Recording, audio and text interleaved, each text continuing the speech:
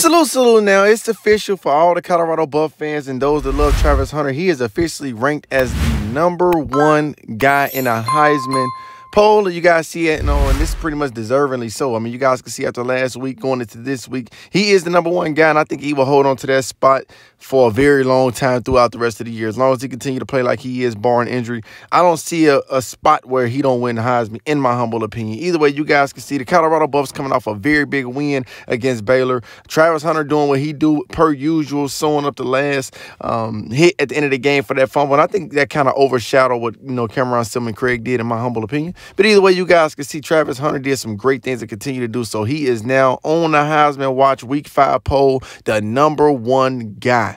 Now, you guys know Cam Ward is doing a pretty good job down there in Miami.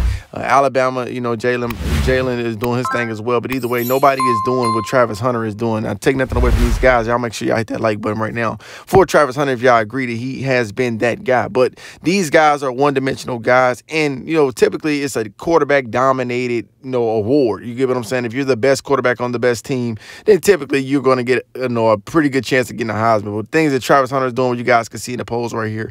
This brother right here is doing some elite things, being of the best receiver in the country and the best corner in the country. We haven't quite seen nothing like this in our lifetime. People call it a unicorn. Some people call it generational talent. Me, I just call it him. I mean, I just think that Travis Hunter is just a special type of player.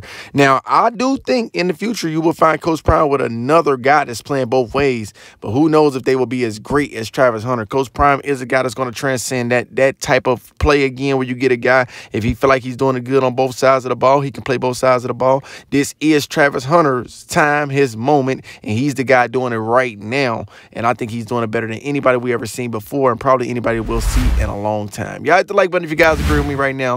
Make sure you guys subscribe. Turn that post notification bell on to all. Get down in the comment section below. Let me know what y'all think about Travis Hunter finally getting his just due, being the #1 Heisman guy as this is right now. Thank you so much.